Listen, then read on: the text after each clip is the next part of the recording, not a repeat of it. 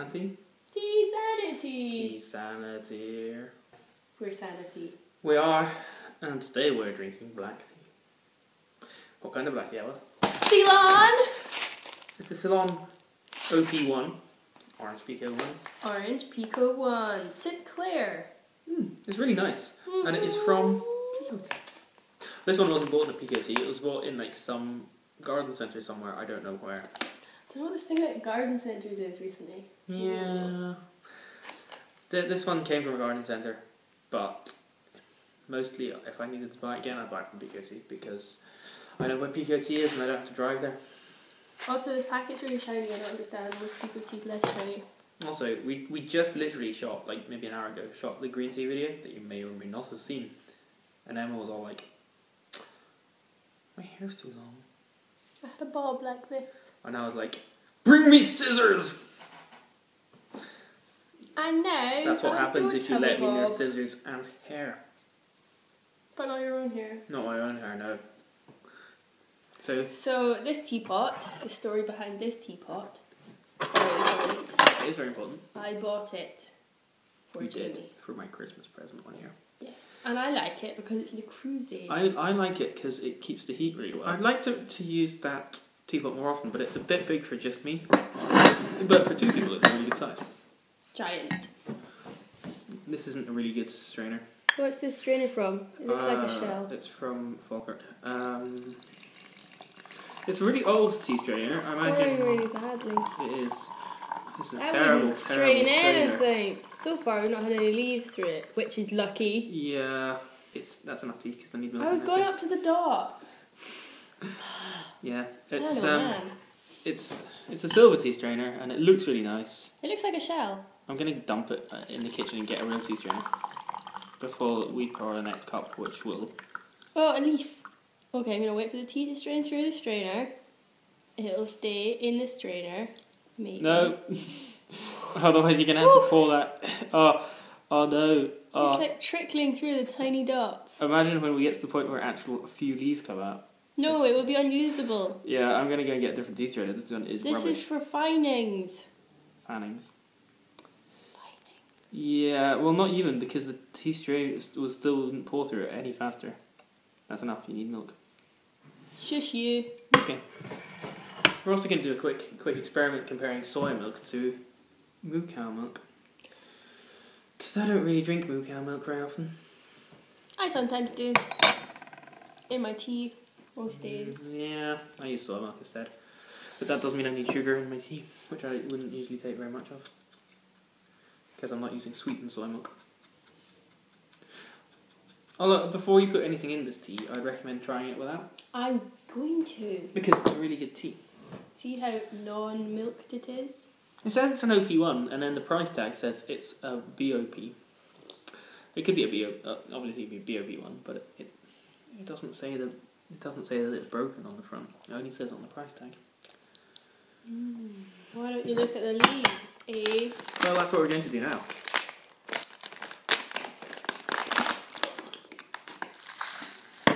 Oh yeah, that's nice.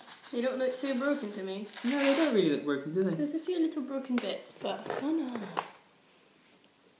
They mostly look like lovely black They look leaves. whole. They don't look broken.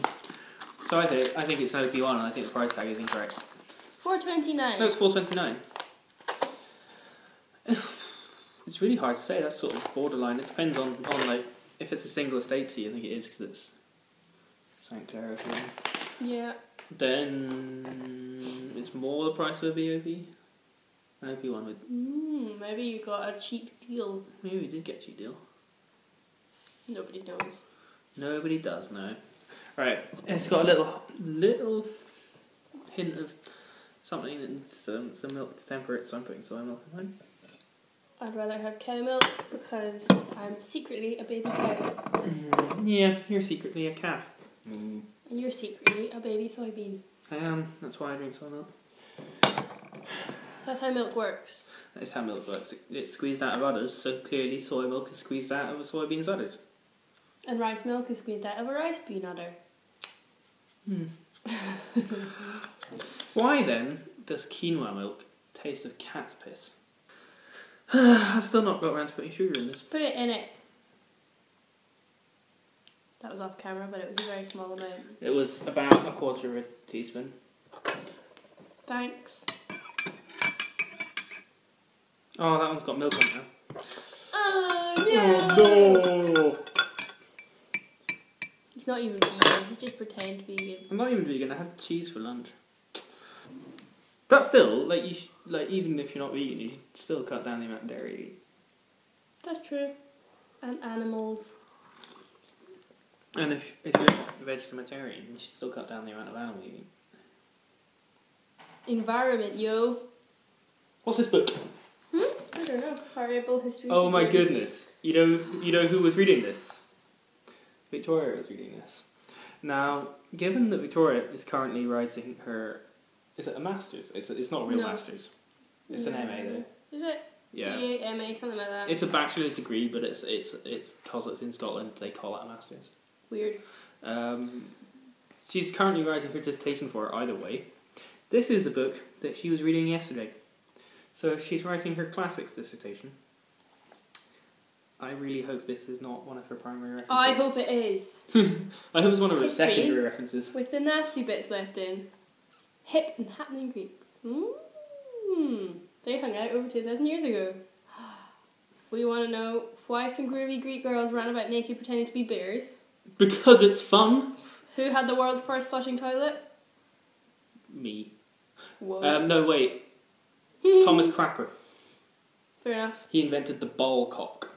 Nice. Yeah. He's called Crapper. He invented a ball cock. Poor guy. Also not poor guy. There's one last thing you I'm want not to add to this 100% book. sure if the Crapper is etymologized in this from his name. I hope it is. I know it is. I hope that's where the word crap came from. Yeah, I know that's where the word crap came from. But we don't know. No. We need to read this book, maybe it'll tell us. Yeah. Also, we want to find out why dedicated doctors tasted their patients' earwax. I think you should try that and we should swap monks over and be like, what does it taste with different milk products in it? I like that one. I actually vastly prefer it with the soy milk. Soy milk gives it that sort of soybean aftertaste which takes away from the tea taste. It's okay with a stronger black tea. But I with think Ceylon, it's a bit... adds the cow milk adds a slight sliminess to the texture. No, I don't think so. I think it does. I think I've managed to get the amount of sugar almost exactly right though. No, this one's nicer. Cow milk. No, this one's nicer. I'd probably say rice milk was a lot better than soy Believe milk. me, not her. You're right about the aftertaste. It does have an aftertaste. Which rice milk would have a lot less of. But I'm right about the sliminess. No, I enjoy this tea. It's all slimy. The actual tea though is what we should talk about. It is a nice cup of tea. It's a really good time. It is a nice cup of tea. It's got very little of the body that you'd expect from like an Assam or something. Because it's not an Assam, it's a Ceylon. It's a light black tea if you want something light. Should we talk about the Kenya tea we had the other day? Kenya tea was nice-ish. It wasn't nice at all, I didn't like it. Oh, I'm remembering it wrong. I liked the Assam. Yeah, the Assam was really nice. The Assam was really good. We were at the Willow Tearooms in Glasgow. The one on Sucky Hall Street. Not the one on Buchanan Street. We don't know what that was like. No, we went to the one fully designed by Charles Ray Mackintosh. And it was filled with old ladies and serving staff who were like, every time they looked at us, they're like, to all the old ladies and to us. And we sat at the table which you could see directly from the entrance. Yeah. Not on purpose, just that's where we were. Yeah, that's where we so were people put. would come in and be like, hmm? And then see all the old ladies be like, ah. But they had like black dresses and white aprons. That kind of place. It was that kind of place. Yeah. And they had, you know, as you'd expect, being designed by Charles Ray Mackintosh, nice Art Nouveau ambience. Good chairs. And high back chairs. Yep. And stylised rose designs. And some teas, not like a bajillion teas, but No. quite a few teas. No, I'd say about, 12 different varieties of tea. At least, yeah. Some of those were That's pretty herbal, good. though. Yeah. So, amongst those, we had 3. we had a willow blend, Willow blend. which was their blend. Kenya and and an Assam. Assam. So I wanted to try the Kenyan because I hadn't really tried properly before. I was aware that most like cheaper tea blends are mostly bought out of Kenyan rather than Assam, and so I avoided it. You tried it. I tried it. We had the Willow blend. The Willow blend. Which was delicious. The Willow blend was really, really good. I'd recommend that to anybody who's in Glasgow. I want a good black tea. And wants a good black tea. The Assam was also fantastic. Assam was probably the best. It's probably the best Assam I've had, actually. Yeah. I might go back there and buy some loose leaf. There wasn't any of that sort of bittery taste at the end that you might expect from an an kind of Assam. slight kind of almost cardamom flavour in the aftertaste. Yeah, it was all spiced almost. It was really good. I'd avoid the Kenyan. Kenyan is not the best on the menu, definitely. The Kenyan tasted like, to be perfectly blunt, the Kenyan tasted like a cheap tea bag without any of the Ceylon or any of the other ingredients that make it taste nice. I've let you cut your hair grab my outside head as well. for scissors for like, what, 3 years? 4 years? 3 or 4 years, yeah. 4 years. Something like that, 4 yeah. years. So... Haven't been to the hairdresser since. Maybe like once. But it was sort of grown out and kind of looking a bit neat. Whereas at the moment it's like crazy pants hair. It's not crazy pants. No, it's not crazy pants. It's awesome hair. Awesome pants hair. It is what happens when you let a sculptor near your head with a scissors hair though. A little bit. And it does have a distressing thing that, unlike most of my sculpting, it doesn't have a Control Z. Can't undo this. Control Z, Control Z. Oh no, it's stuck. Doop, doop, doop. Oh, Emma has a bob again. That'd be so handy. It would have taken a lot longer though, because half the time I make the correct cut. Well, actually no, more than half the time. Almost all the time I make the correct cut. And then it looks wrong in the context of not being a finished haircut, and I'm like, oh dear. You've been at Control Z. Control Z. Start again. So, like, I don't think I really messed up anywhere and had to fix it. I think I more or less got that one right, because I've been quite cautious. But every time I made a cut, I was like, that doesn't look right. So if I had a Control Z, it would have been like, cut, no, cut, no, cut, no. We'd probably still be doing it now. So you should be in kind of this glad. instance, I'm glad there's no Control Z. Other times I might not be. Have I ever really fouled up your hair? I've never been to the hairdresser after you've done it. The experience is, oh shit, bugger. Oh yeah, Damn. I like... what have I done? See, if I was a professional hairdresser, I'd pretend not to do that. That's probably what all hairdressers are like all the Yeah, time. I think so, probably. Yeah. You just have to not say it. Exactly, yeah. They're like, is this holiday anytime soon? That's where the chat comes in! Yeah, it's just a defense mechanism, man. Emma's sad because the iPad says her face isn't a face. Did earlier, before this haircut, this fiasco that makes my face not a face. Not a face anymore! Oh no! Oh well. The thing is, we didn't really change the bit that's actually your face. You just made your head thinner. That's true. Look, we got a new strainer out. We did. This one is not shaped like a shell. I would like to see how it works. I'm used to the mesh type. Yeah, I didn't see a mesh type. I just went into the drawer and I only saw silver ones. This one isn't very good either. But pouring slowly is fine. Yeah, it's better than the other one by a long way. We always sit this way around, don't we? Yeah. Curious. We never even talked about it. If I turn this way, it'd be weird though. Imagine it. Yeah, hey Jamie. Sitting over Yeah, there hey, to the Emma. left. I don't like it. See, it doesn't work.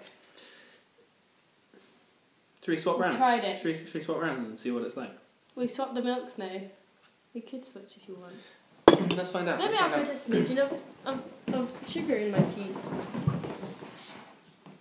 No, don't like it. Pass the sugar, That's please. better. That's better.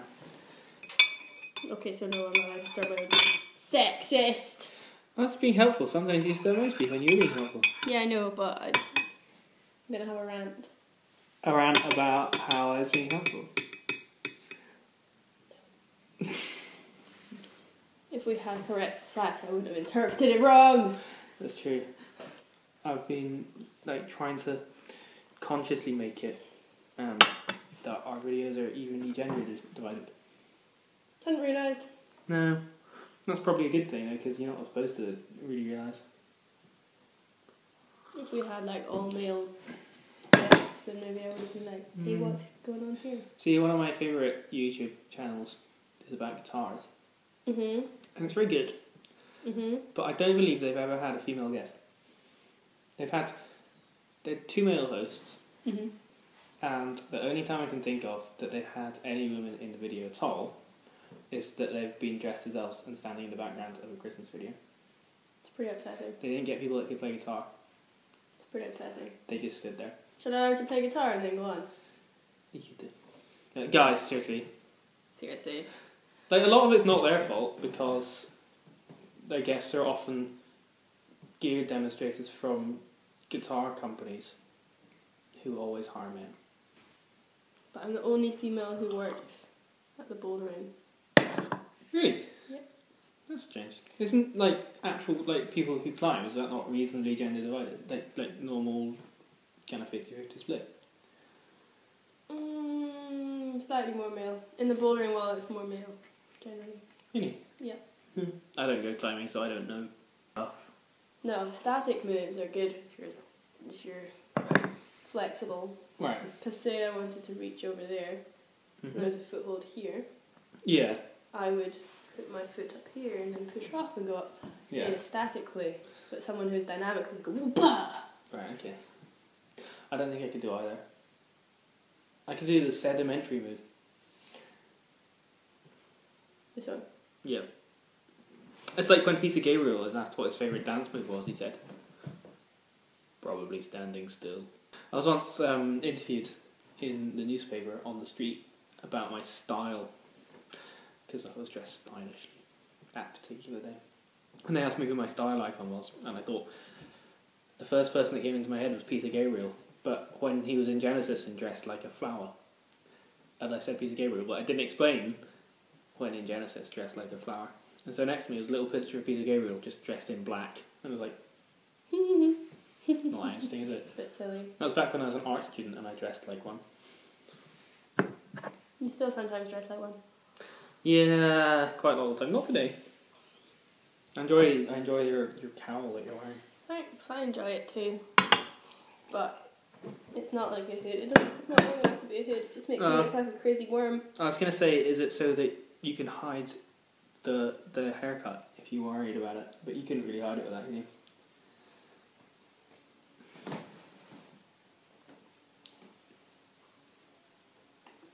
No, it squinted my glasses. Oh no! Cool. That's better. No, it's nice and warm around my neck though. Oh, I'm not wearing a scarf today. That's why I'm cold. Man. You want to describe the tea? Give it some ratings? 8 out of calming. This is a calming tea, isn't it? This is one of the most calming teas. It's comforting and warming. It's like a... Oh, it's like snuggling up in bed with a big duvet and watching some of your favourite TV shows like Vintage Doctor Who. 9 out of warming. 7 out of Doctor Who. Who's your favourite Doctor? Maybe Peter Capaldi. I'm quite tired.